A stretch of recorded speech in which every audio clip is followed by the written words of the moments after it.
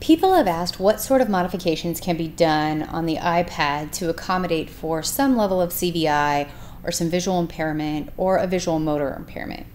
One of the things that I do is if I'm in TouchChat, I go into Menu, Edit Page, Menu, Page Style Override, and I change the background color to black.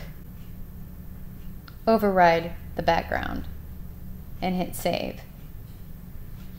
Now I have a black background on my iPad. Another thing you can do is go into Settings, scroll down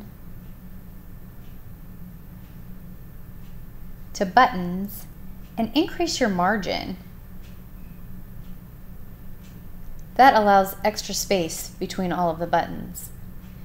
You can always add a key guard to this, but if you feel like you need to minimize your field, you can go into Menu, Edit Page, Hide Mode, and sometimes I will hide so that there is a checkerboard effect.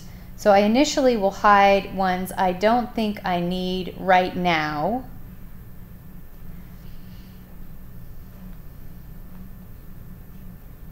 Then I go in and move the buttons to create my checkerboard. And now I have buttons that are spaced out.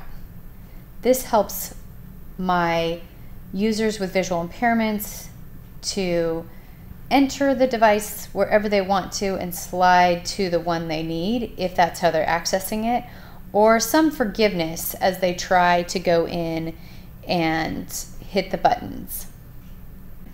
Good luck!